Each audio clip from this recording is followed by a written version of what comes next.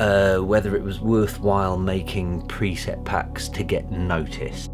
Throw enough at the wall, something's gonna stick. Very exciting news. It almost feels like you've created a record label just for me. I would like the option to be able to buy in digital format. Now that you've announced that Artificial Roots will be released on 5302, I'm curious as to why the release date is so far off. I could ask you what fits your label, but I'd much rather ask what doesn't fit your label.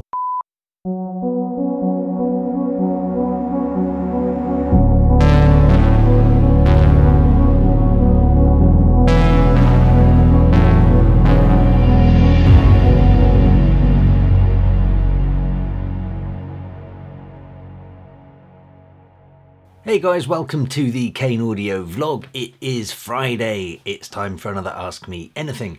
Usual rules apply. Comment anything you want below this video and I'll get back to you in next week's video.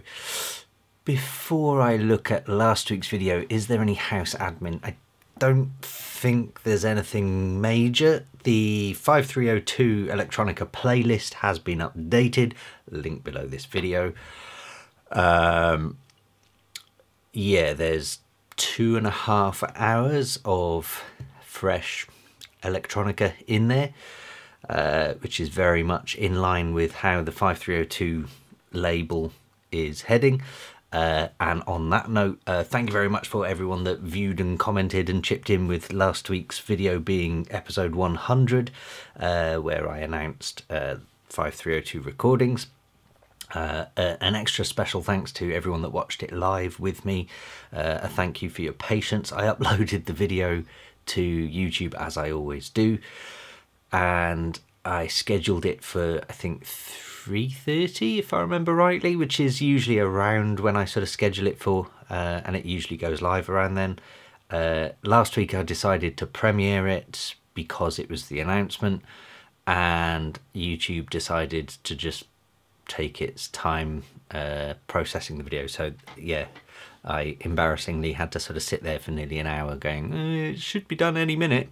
So yeah, there we go. Thank you very much for your patience for everyone that actually watched it live with me, and thank you for your questions. I haven't had a serious look, but I seem to recall those questions that you asked during the premiere just disappeared as soon as the premiere ended. So I may have missed a couple of questions at the very end. If I did, apologies.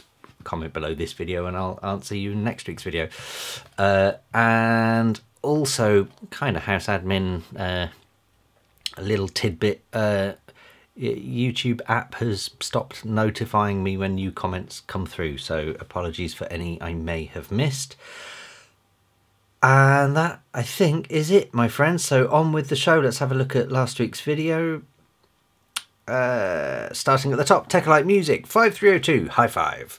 Very great concept behind the label. I like very much the idea of focusing on electronic music as an art form and also linking it to visual and other arts. Following this and how it goes for sure. Take care and stay safe. Thank you very much, you too. Yeah, I kind of felt like, I mean, I'm no good. I think I said in last week's video, I'm no good at visual arts stuff in terms of the ideas and getting things done, but I like looking at visual art and I know what I like, so I kind of felt like that's where I wanted the label to fill in a gap for me, basically, because I wanted it to be something I'm passionate about that isn't, you know, it's not everything done by me, so it's something I can appreciate, basically. So there we go. Not Your Human. A new label is going to be amazing and I hope it becomes a success. Have a great weekend, Dom. Thank you very much. And you. Ricky John, crazy. Since I missed the mark, since being off work, the days are all blending together. To clarify from last week, I meant being noticed by people in the industry/business. But that seems equally unlikely. I do, however, get lots of adverts from companies who exclusively seem to deal in selling presets for various soft/hard synths. Right, so this was talking about whether it was worthwhile making preset packs to get noticed, I think was basically the question. So you meant being noticed by industry/business. That seems equally unlikely. I mean, kind of. I mean, I suppose if you did a preset pack for a synth company and then pitched it to that synth company, then I don't know. I mean, I guess, you know, you could potentially form some sort of a relationship there. So I'm not saying you couldn't get noticed, but I don't know how helpful or how useful it would be in the long term. I don't know, but certainly worth a shot. Yeah, you do say about these, you know, adverts from companies who exclusively seem to deal in selling presets for various soft/hard synths. So again, unfortunately, the preset world, much like the loops world, much like the whole music industry, let's be honest, there's a lot of people that work in this industry that run on the premise of throw enough shit at the wall, something's going to stick, which to me is not the right way of doing it. But I guess it works equally well for certain people. So the problem is if, for example, and I'm not naming names because I'm not talking about anyone specific here, but let's talk about an imaginary company that you mentioned that sells nothing but preset packs for soft and hard synths. If you as a sound designer made a preset pack for them, they might sell what, 20 copies, 50 copies, 100 copies, and you might get a couple $100. But they're only selling 20, 40, 50, 100 packs because they have so many on offer, and they're making a fortune from that because every single pack they're releasing is making 20, 50, $100 or whatever. So the artist is really only making 20, 50, $100. And let's be honest, you know, making a preset pack of 100 presets or whatever can take weeks of work and hard graft and careful thought and planning. And for me personally, I don't think I would want to work full-time for several weeks on end for just $100. It's not in my interest. But for the company buying and selling that product, well, they've got 1,000 of them, so they're making, you know, $100,000 each month or whatever. So yeah, it's a different story for them. So they can make vast sums of money because they're just doing the catch-all net and just spraying shit everywhere, in the hope that a few people buy it here and there. But the actual artists who put in the hard work for those packs don't really get any distinct benefit from it. So yeah, it's an unfortunate situation, and it's one that's mirrored in all over the place. I mean, look at the number of record labels out there that are releasing, you know, new releases week in, week out. You know, there are labels I've seen that release 4 or 5 releases a week. Well, you can't possibly be making the artists any significant money from that. It just can't be happening, because, you know, you're just basically spraying shit out there and hoping something sticks. And it's just not a business model I've ever wanted to be a part of, basically. So I think, kind of tying it back into your question and trying not to go on a big rant, I think what I'm trying to say is be careful of those companies. Be careful of, if you were to make a preset pack or whatever, then be careful of who you sign it off to, because, as you say about these companies, and I have noticed you've quoted companies, which I think is, you're right to do that. Yeah, I think, you know, signing off to these people, unfortunately, pays them dividends, not you. So just be very careful, and that's advice to anyone who's signing music to record labels or whatever. You know, if a record label is just getting your music onto Beatport and not doing much else, then what's it doing for you? You know, you could do that yourself. You could get your own music onto Beatport. That's not an issue. You know, go to CD Baby or whatever, some crappy aggregator, and do it through them. But yeah, they need to be getting you a benefit, and much like if you were to sign over, whether it be music or a preset pack. So it's kind of similar, I guess. Yeah, there we go. Enjoyed your response anyway. Made me think, as always, and your rant on 5G. Thank you very much. A few people seem to have liked my rant on 5G. I can't remember what I said, but it's good to know. Also, I need to note that the 5302 playlist on your Spotify is gold. Thank you very much.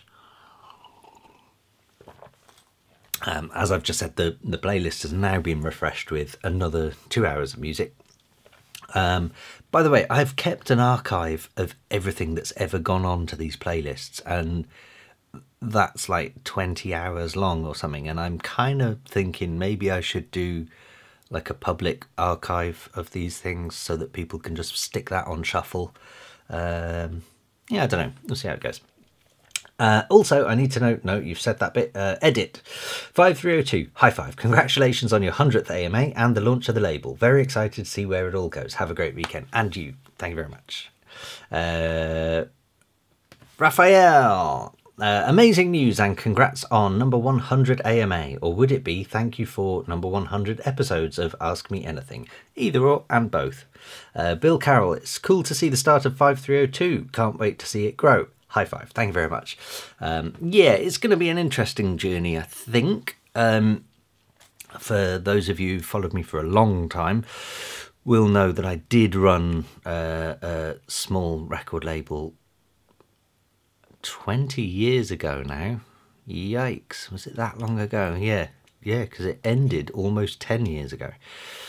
And I learned a lot of lessons, and the music industry changed radically during that time. This was the you know, we started the record label making vinyl, and MP3s were a bit of a thing on the side, and we ended the label by doing no vinyl or CD or anything, and it was only MP3s.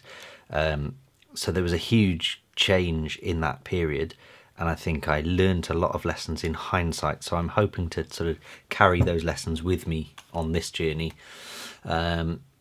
And yeah, hopefully it'll be a different result. Who knows? Daily Patcher, happy 100th vlog. Congrats on the new label. This will be one I am following very closely. I'm also very much enjoying the Late Night Electronica EP. Thank you very much. Yeah, I'm quite proud of that one. I don't know if there is interest for it, but if there are enough Apple Music users here, I don't mind creating a playlist on Apple Music that mirrors the 5302 Spotify playlist for those of us using that service. It's a pain in the ass to share playlists, but it is actually possible by following a profile first and then adding the user's playlist to your library, like iTunes, and you've put /Daily Patcher, for example. If you're willing to do that, then that's cool. I'm okay with that. If people out there are using Apple Music, I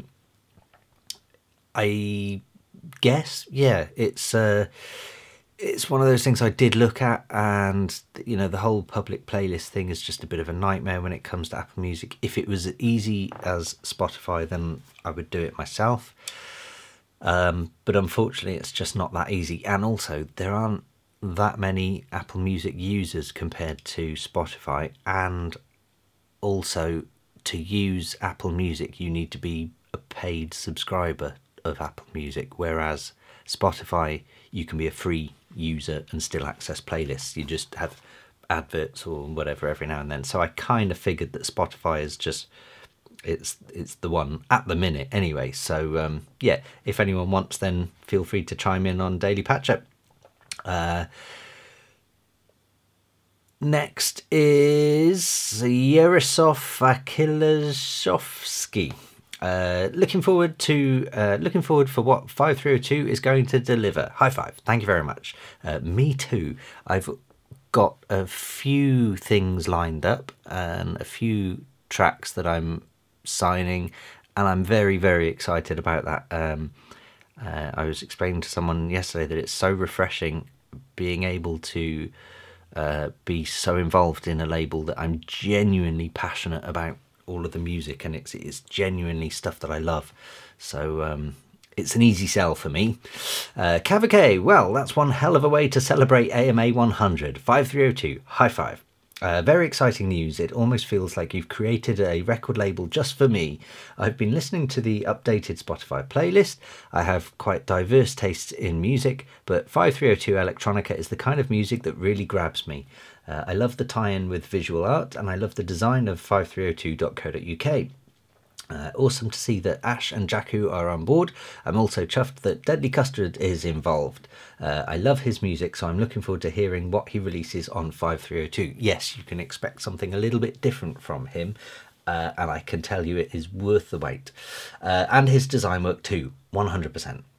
His avatar profile pic is one of my favourites. I couldn't even tell you what his avatar is, but good to know. Anyway, I'm very much looking forward to seeing how the label evolves. I've signed up to the mailing list and liked/followed everything. Thank you very much. By the way, anyone else watching this, I will drop a link below this video. It'll be linktree/5302. If you go there, you'll find all the 5302 links, from the Spotify playlist to the website to all their social pages.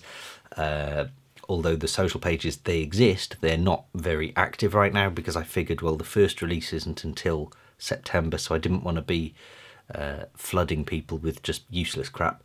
But it will slowly pick up towards then. And also, there are some small surprises and little eggs dropped along the way between now and September, so please do follow and get involved, because that's going to be the only way you're going to get these eggs. On the subject of formats, I would like the option to be able to buy in digital format.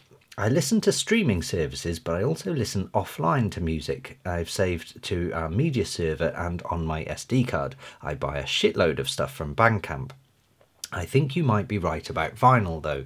A few years ago I would have definitely bought on vinyl to add to a collection I'd built since the 90s, but when I sold the lot when we moved overseas, and I'm now reluctant to buy music on a physical media, as it's all going to eventually end up adding to our ever-growing mountains of plastic waste.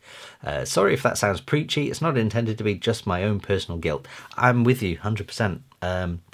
I spent 20 something years building a huge CD collection and vinyl collection, only for it to end up just getting palmed off, basically. Yeah, I still have a few treasured vinyl, and I have literally a few treasured CDs, and that's about it. So with my album, I want to put out a physical form on CD. I don't think it's because I expect it to be used as a CD. I think it's more because it'll be a limited run, and I think it's something to keep. And for me, it's a momentous part of my life, having a full artist album on a new label. So for me it's a big deal, so I think I'm going to do that anyway. But yeah, I do generally agree.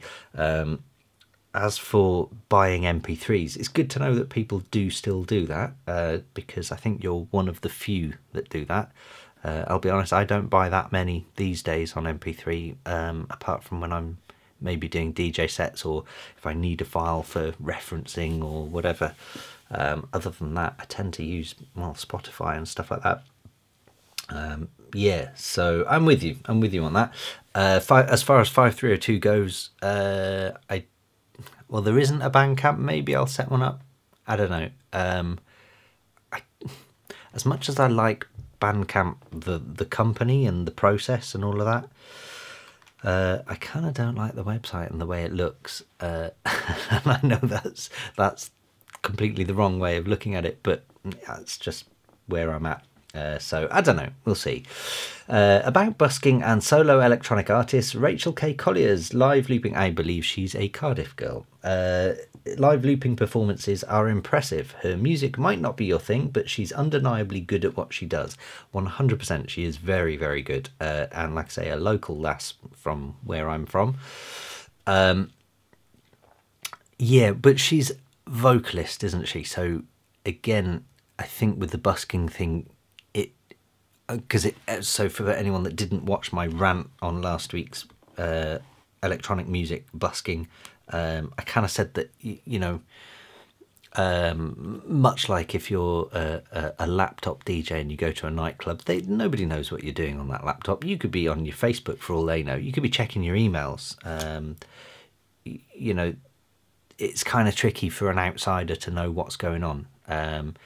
And so I sort of said that maybe that's one reason there's not so many electronic buskers out there, is because, you know, if they're sat twiddling knobs and whatever, no one, you know, to the average Joe Bloggs walking past down the street, they're not going to know what you're doing, what that button does or whatever. You know, if you're going wild on the filter cutoff, they don't know what you're doing really. So it's kind of tricky. Whereas with Rachel's stuff, she's singing as well, as far as I'm aware. So, you know, we can hear a voice. We know what singing is. So I think, again, if you're singing as an electronic busker, then you're already a step ahead. Let's be honest, if you're singing in any kind of electronic music, you're already 10 steps ahead of 90% of other electronic musicians.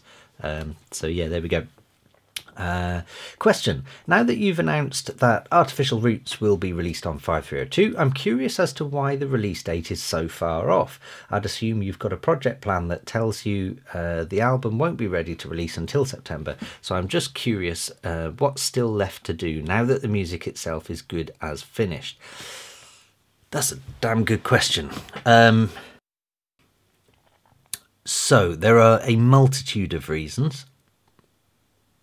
First and foremost, I was always told never sell an album in the summer. Nobody buys albums in the summer. I don't know how true that is. It's just something I've always...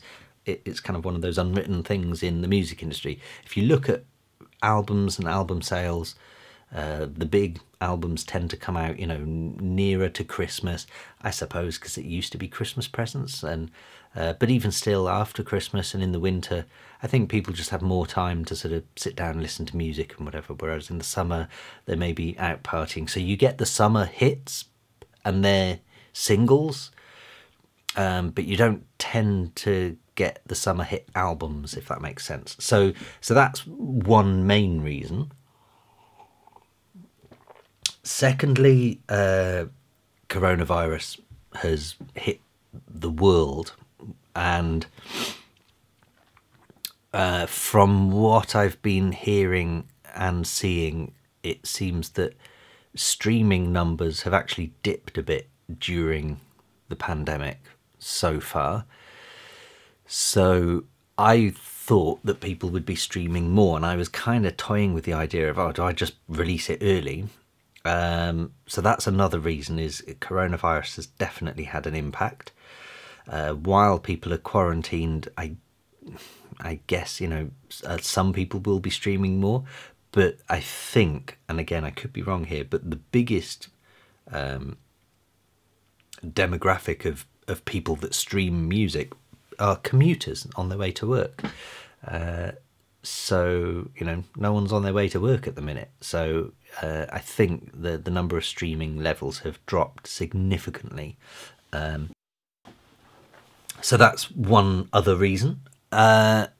Also, like I've just touched upon, I kind of want the CD to come out in a physical format of some sort. I'm looking at CD as my primary objective, but there are others. I've seen some cool USB stuff that I quite like the look of. Again, it's more like Memento rather than a physical format. I'm kind of hesitant to, you know, it's not being released on CD. It's more like there's a CD as though it was merch, I guess, is what I'm looking at. But those things take a long time. It's also taken me an incredibly long time to find a supplier that can give me a glass master, because when you're pressing CDs, you know, a CDR that we all know and use at home on our computers and whatever is basically the way the music is pressed into it is basically cut with a laser. So you have a, you know how a CDR works. It's a laser cutter inside your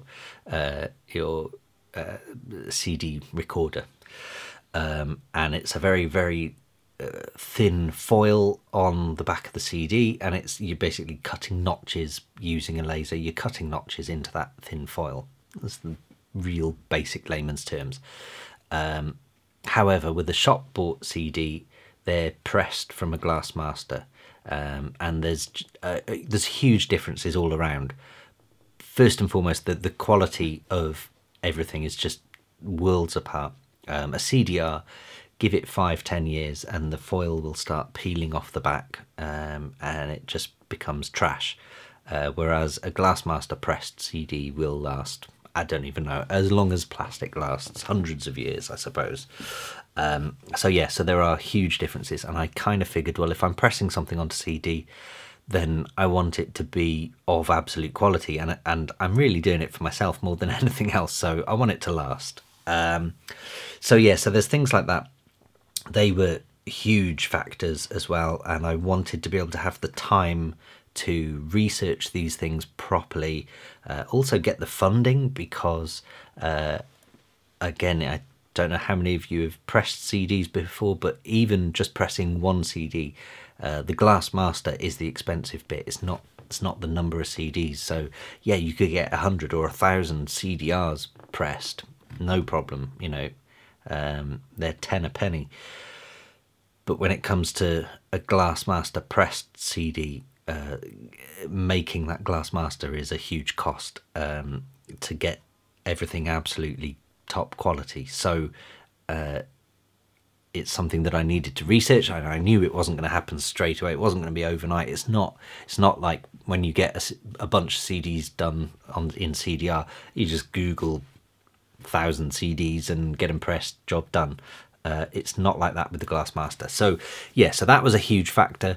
What else was there? Also, possibly one of the biggest factors really is the fact that I wanted to put my money where my mouth is with my album in terms of launching 5302.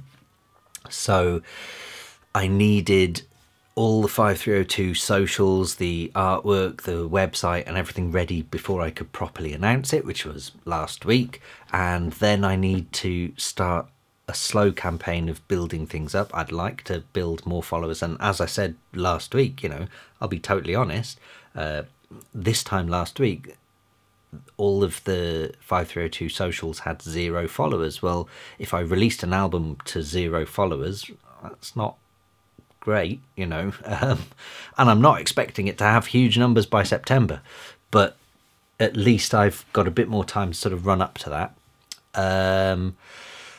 And then there are also loads and loads and loads of things that I won't bore you with, but on the admin side of things like getting all the contracts ready, all the legal stuff ready, registering publishing company, recording company, sorting all the processes.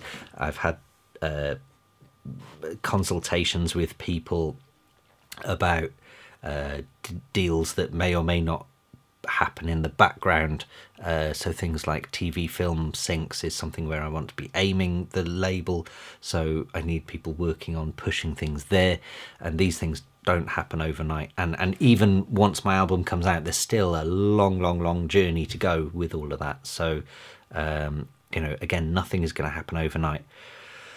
Yeah, so, and there's still a lot more to sort out. So I'd kind of I'd done a lot of research already, and this is why setting up the label has taken me at least 18 months to get this far, because I've done huge amounts of research on what kinds of strategies work, what kinds of processes work. Again, I'm not going to go into too much detail, partly because I don't want to be giving away all of my business strategy, but mostly because it might bore the hell out of you. But yeah, so there are marketing strategies and things that I've put into place, and I want every release to follow that pattern, or assuming it works successfully. So there's a huge amount to consider in there. I didn't want the album to come out in September, but realistically I was sort of looking at all the dates available and thinking about, when is this coronavirus going to be over? When can I realistically get things like CDs pressed? And I want to give them an early release. And not only that, I've let on to the fact that I'm going to be dropping a few little Easter eggs along the way. So, you know, there's things like pre-save times and all of that, and what they call instant gratification releases and stuff. So there's a lot of stuff that will happen and trickle out over time. So there will be things happening between now and September, but September is the official big day. And I'm just going to reset the camera because I can see it's going to do it itself in 3, 2, 1. So yeah, there we go. There's a massive long rant on why Artificial Roots won't be out until September. Yeah, so the music is done, and weirdly enough, I've only just submitted the final masters the other day, because again, I wanted to sit on them for as long as I possibly can, because I wanted to make sure that everything is absolutely spot on. So there's a lot to consider with all of these things. Moving on. Moving on. Jelly. Success each day should be judged by the seeds sown, not the harvest reaped. Whilst I agree, I'm not sure why you're commenting that. But either way, I like it. Silent Warrior. Hello, Dom. I see that demos are welcome on your label. I find it good. And that's exactly what I have a question about. If you look at or listen to the portfolio of some labels, it is very difficult to see why this or that artist was signed. One and the same artist has different tracks where you don't hear any connection. That always bothered me about albums. 2 songs were liked, the rest were not listened to because they were so different. And sometimes labels seem like albums, not because the tracks are bad, they are so different. On the other hand, there is a letter like, unfortunately, your track doesn't fit our label. So a label has different tracks / artists that have no real connection, but still the label does have a style. It's a bit confusing. I could ask you what fits your label, but I'd much rather ask what doesn't fit your label, even if the music would fit your label stylistically. I know, a difficult question. Best wishes to you and your label from me. Okay, so there's a lot to get my head around here.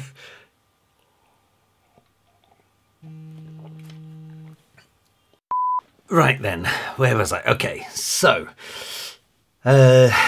talking about, if you look at or listen to the portfolio of some labels, it's very difficult to see why this or that artist was signed. One and the same artist has different tracks where you don't hear any connection.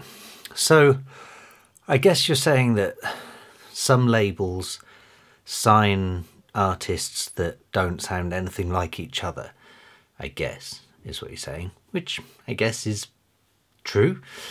That always bothered me about albums. 2 songs were liked, the rest were not listened to because they were so different. Okay.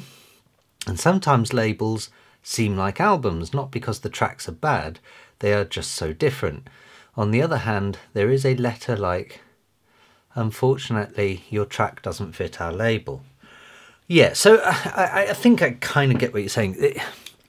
It's tricky to nail it down. I mean, I think a great example is Mousetrap. They have always kind of had a sound, at least until recently. Or maybe they still do more recently, but I think that sound has changed over the last year and a half.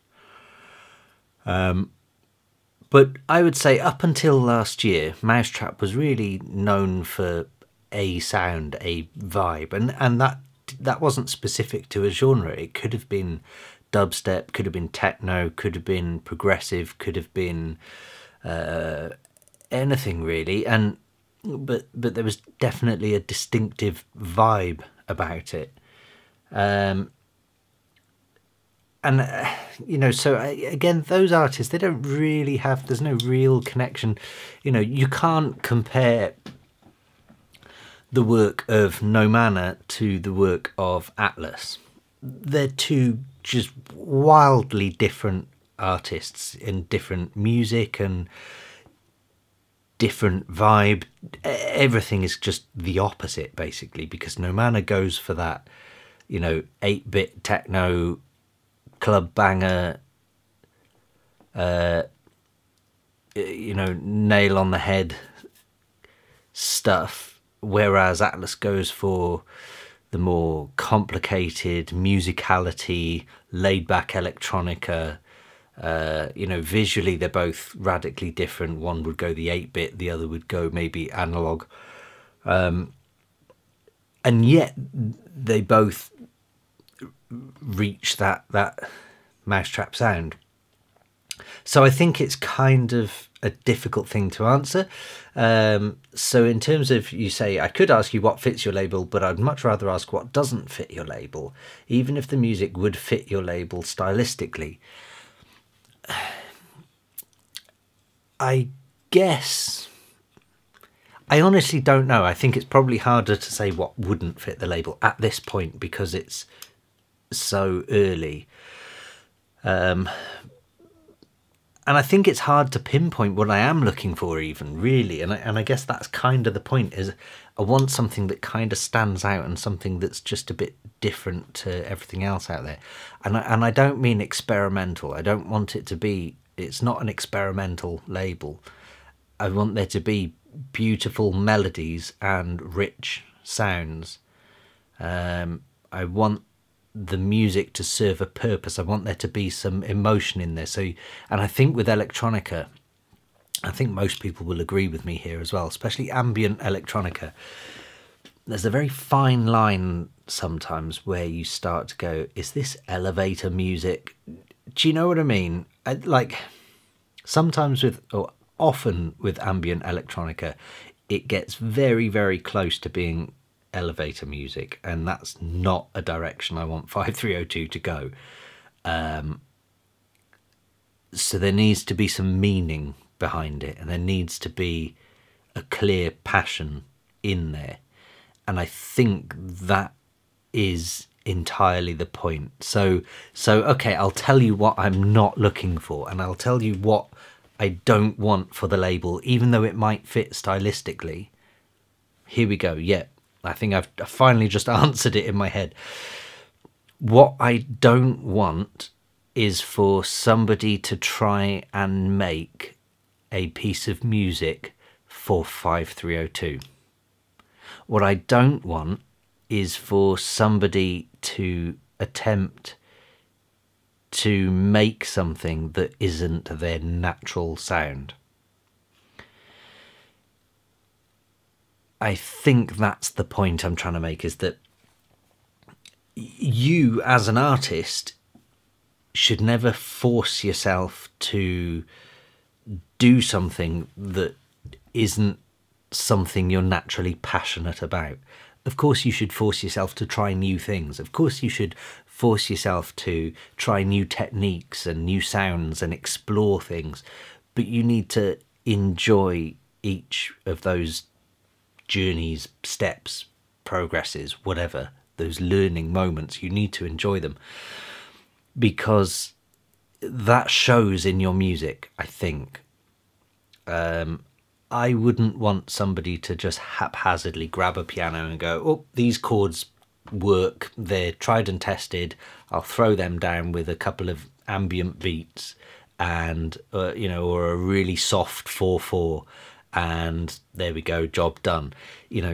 Because it shows in the music. You can tell that there are tracks in the 5302 playlist, for example, like some of the Kiasmos tracks that are really just a piano and a kick drum, but you can tell that the artist behind them, so Oliver Arnold's, for example, you can tell he's feeling those chords. You can hear the passion in those chords. Everything is done so meticulously that the passion comes through. So I guess, yeah, that's what fits the label. And in terms of what doesn't fit the label is I don't want generic music. I don't want, oh, that's ambient, that'll do for 5302. I don't want, you know, I don't want music that just fills a gap for the sake of filling a gap. I want it to fill a gap because there's a need for that gap to be filled. I hope that makes sense. You've said, I know it's a difficult question, and you're right, it is a difficult question. Best wishes to you and your label from me. Thank you very much. Yeah, so hopefully that's kind of answered your question. I think if you ask me this question again in a year's time or 5 years' time, I wonder if my answer would be different. It's kind of hard to tell at this point because, I mean, so far officially there's only one signed release to the label, and that's my album. And of course I like my album. I'm my best critic, you know. You know, I'd give it 5 out of 5, so you know, everyone should buy it. But looking further afield, and obviously, you know, as I've led on, I've got Deadly Custard, Jacko and Ash, who are incredibly brilliant musicians and producers, and I think will go a very long way. I hope will go a very long way. Yeah, and I think they tie in with everything that this is going in, but it's hard to say what it is I'm looking for specifically, even in terms of the music they've sent me and the music we've agreed on. It's very difficult to pigeonhole it and put it down to just one thing or one sound, but I think there is, I think the biggest thing is the one thing that you can't describe scientifically, and that's the passion, the creative passion that comes through in everything from sound design to the musicality, the choice of chords and notes and arrangement. Everything it's got to stir something in your soul, I guess. And yeah, I don't think I could be any more specific than that at this point. But ask me again in a year or 5 years, and who knows if the answer will be different. Hopefully I'll have thought of a better way of describing it by then. We'll see. Anyway, that, my friends, is the end of this week's AMA. I think we're pretty much getting back to normal Ask Me Anything questions. So, as usual, ask me anything. Anything you want, whether it be about equipment, whether it be about production, about sound design, about arrangement, about loops packs, preset packs, coffee, whatever you want.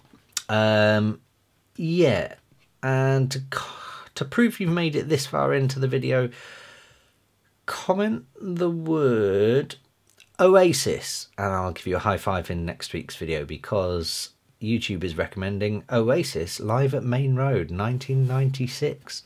A classic, a vintage.